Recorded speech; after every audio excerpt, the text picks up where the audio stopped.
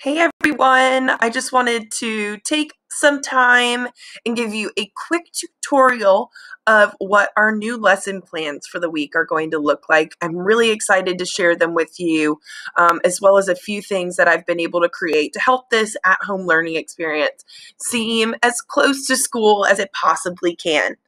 On Sunday nights, you will receive an email that has our lesson plans for the week, as well as a file that has all the documents that you might need to help you throughout the week.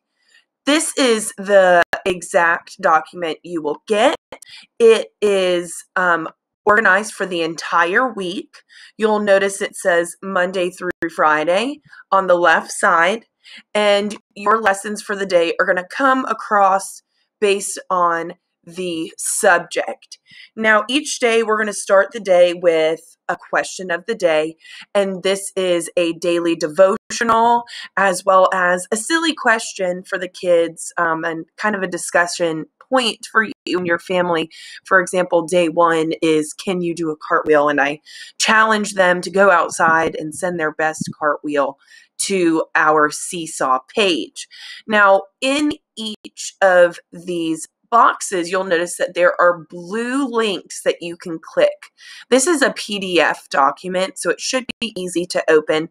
And when you click on the link, it'll bring you directly to the video you need to show the kids for that morning. Good morning, everyone, and welcome to the very first edition of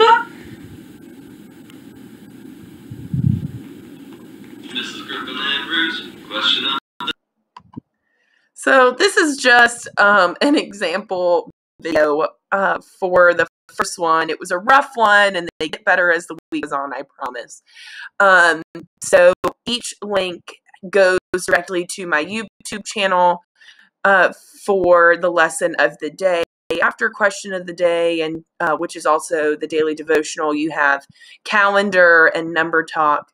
This is where we're going to write the date in several ways, and we are going to talk about numbers and ways that we can represent and show them. Now, it's going to start off pretty easy. This video is kind of long, but the rest is shorter as they practice the same routine every morning. Then you'll move into math with Pearson. I've also created a Pearson Realize tutorial for you to help you see what it's going to look like when you start logging in and doing assignments through Pearson Realize.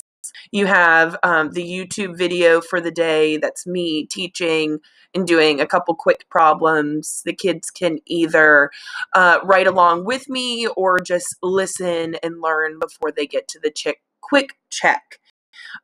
Reading, we're going to get back to our story of the week and our spelling words right where we left off, as if we were going back to school directly.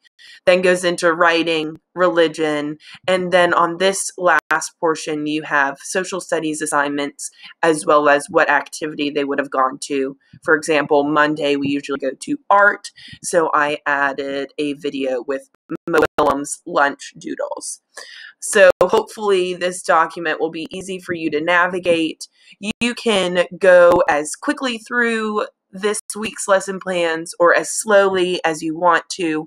We have decided that all work, if you're planning on turning it in, does not have to be turned in until Friday. So please take your time or go through it quickly. Whatever works for you and your family, you can do whatever works. We have no problems here. However you decide to do it, just let me know. If you need any more help on how to navigate through this lesson plan, please contact me. Let me know what I can do, and I'd be happy to help. Have a blessed day.